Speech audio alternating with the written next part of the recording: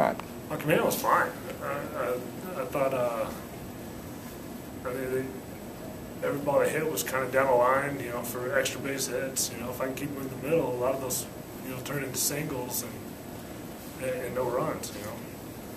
Terry talked about how important it was for you to get through 5 innings, especially get through that 5th inning because it set up the rest of the bullpen. Were you thinking about, let me just at least try to get through 5 and everything else will take care of itself? No, I don't set my goals that low. No, I definitely want to do better than that. But the guys swung the bats great, and the bullpen was tremendous today. So it was, we won the game, so it worked out. But definitely, got to keep working. And it wasn't pretty, but it's closer than it looked. John, how big a win was this for the Red Sox today? We needed to win a game. For sure.